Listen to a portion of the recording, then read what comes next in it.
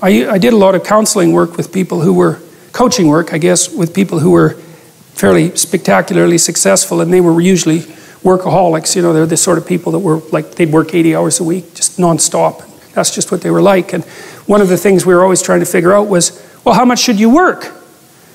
Because one answer is you just work till you die, right? I mean, you just exhaust yourself. And, well, that's not a good idea. And then you have to figure out why that isn't a good idea. It's got to be something like this, is that you don't want to do so much work that the amount of work you do interferes with the amount of work that you could still do, right?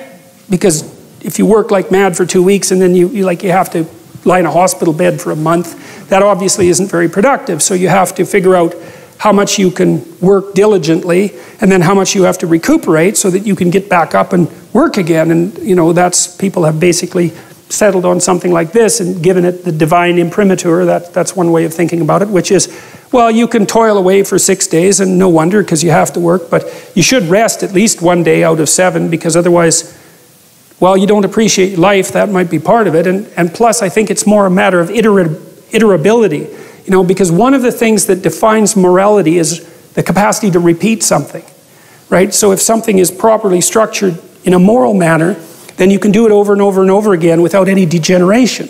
And so that's kind of like a relationship. If your relationship is negotiated, you can continue to negotiate it, and then you can have a relationship that lasts for a long time. You can do it today and next week and next month and next year. You can maintain it across time.